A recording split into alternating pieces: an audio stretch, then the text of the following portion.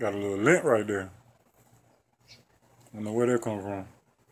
Anyway, just when I think I done heard it all, just when I think I done heard all the lies that the system done told us, I come across a video today on YouTube. It's called The Primary Water Source. And this is only like a year old. And it's telling me that there is no such thing as a water shortage.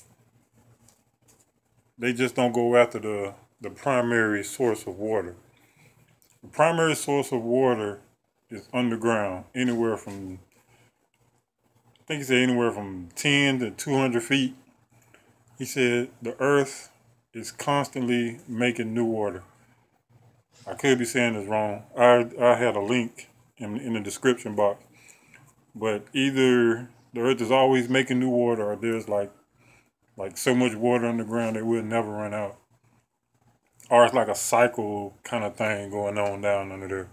But I'm pretty positive that he said that the earth is constantly making new water. Yeah. Either way, some bullshit. Bullshit what they've been telling us, as usual. He even said something about he had got a paper. Some old white dude from another country they was interviewing. He said he had dug like 70 wells, 72 wells, and it was 70 out of 72 that found water.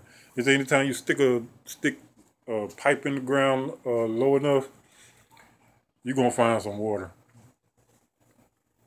But yeah, he was like he said he had got a paper and they was like they got a project where some government or city they gonna recycle sewage water. They gonna treat it and recycle it back to the public.